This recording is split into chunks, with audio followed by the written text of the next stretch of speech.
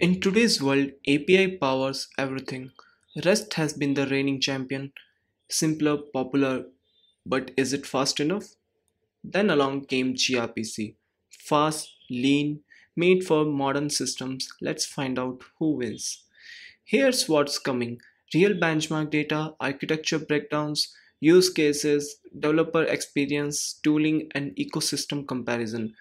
Before we jump into the benchmarks, let's quickly define what REST and gRPC actually are.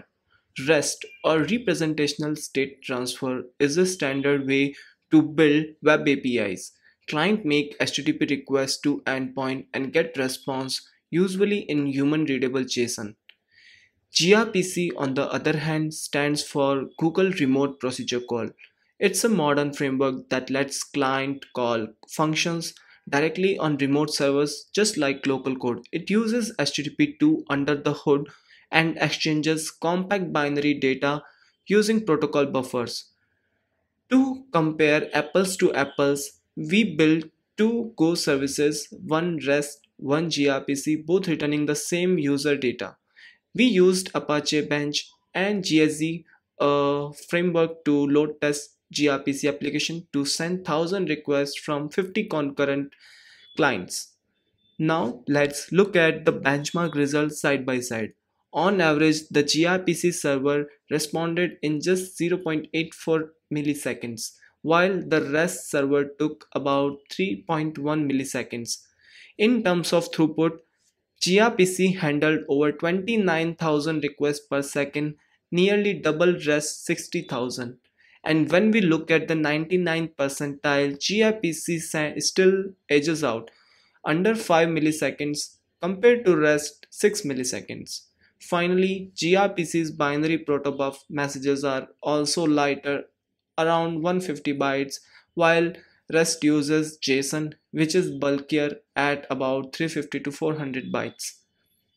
gRPC is faster thanks to Protobuf, a compact binary format, HTTP2 multiplexing, able to run many streams concurrently and generate stubs, which eliminate runtime parsing overhead.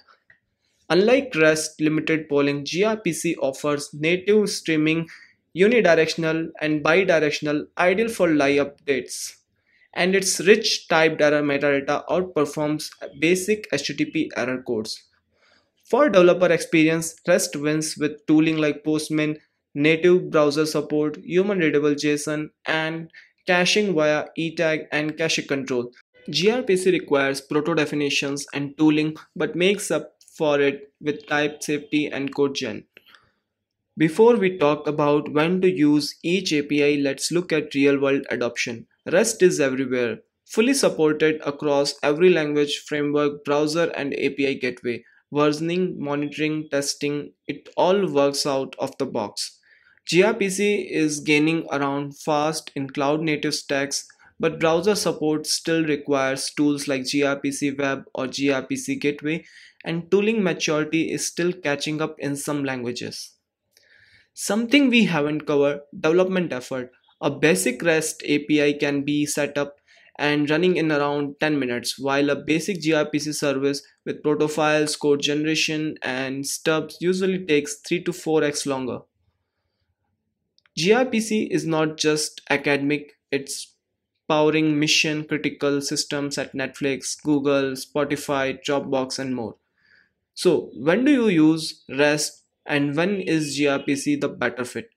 REST is ideal when simplicity and interoperability matters most, like building APIs, public APIs, supporting third-party integrations, or enabling browser-based apps. gRPC, on the other hand, shines in internal systems where speed, low latency, and strong typing are crucial, such as microservices, real-time systems, or mobile backend communication.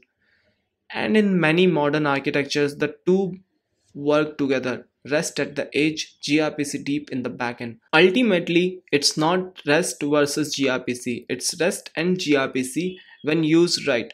If you found this useful, don't forget to like, share, and subscribe for more deep dive content. Thank you for watching.